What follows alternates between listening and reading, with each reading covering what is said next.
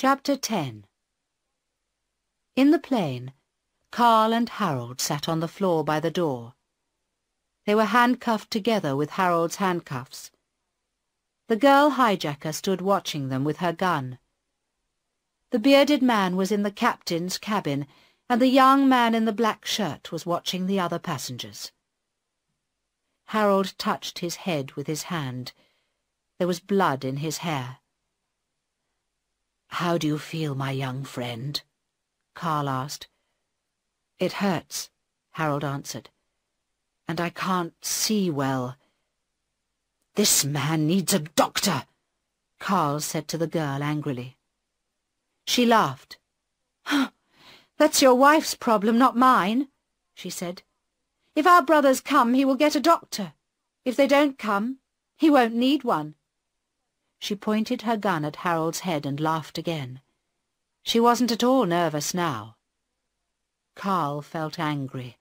He was angry with the hijackers, and he was angry with himself, because he had not moved fast enough to help Harold. It was good to be angry. When he was angry, he did not feel so afraid.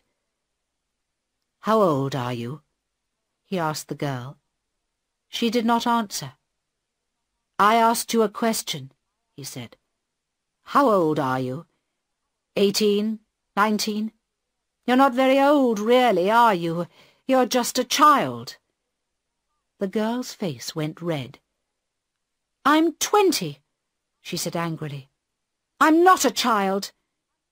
"You look like a child," Carl said.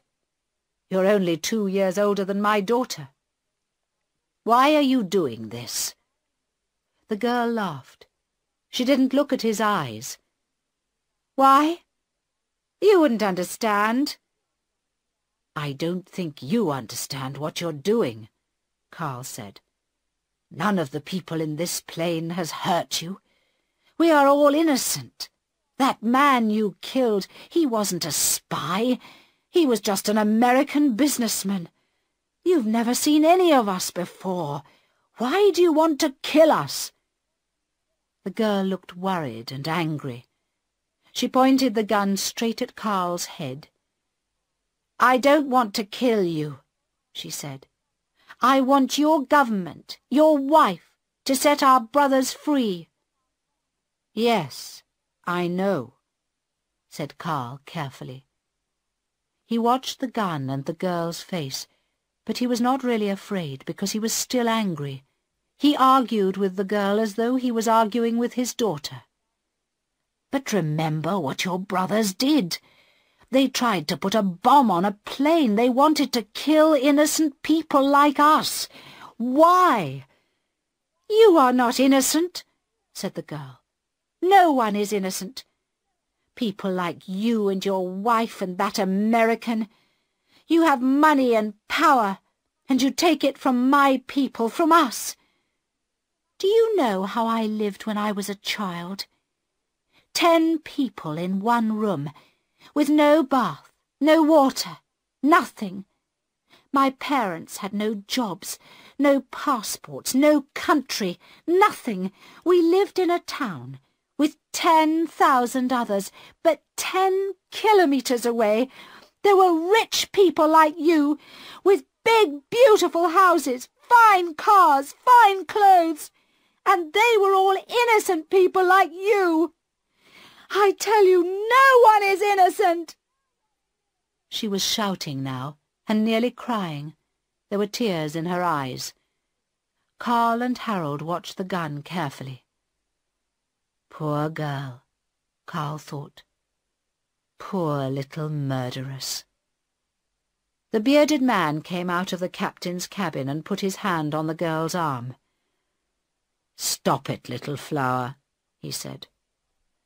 "Don't talk to them. That's not your job." Then he hit Carl in the face.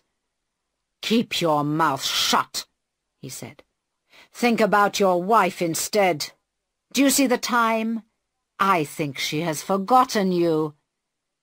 Carl groaned and held his mouth with his hand. There was blood in his mouth, and one of his teeth was broken. Then he looked at his watch. It was 2:23. 7 minutes left. Then the half-hour was over. "I'm sorry, my friend," he whispered to Harold.